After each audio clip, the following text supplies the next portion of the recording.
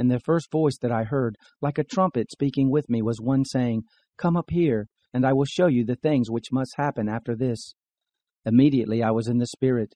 Behold, there was a throne set in heaven, and one sitting on the throne, that looked like a jasper stone and a sardis. There was a rainbow around the throne, like an emerald to look at. Around the throne were 24 thrones.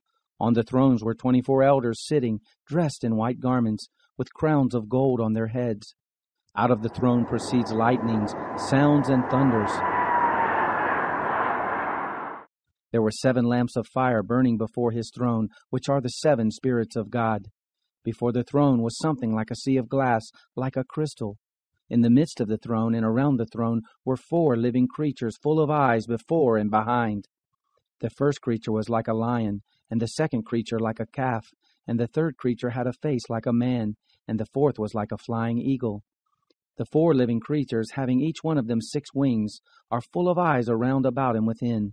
They have no rest day and night, saying, Holy, holy, holy, holy, holy, holy, holy, holy is the Lord God, the Almighty, who was and who is to come.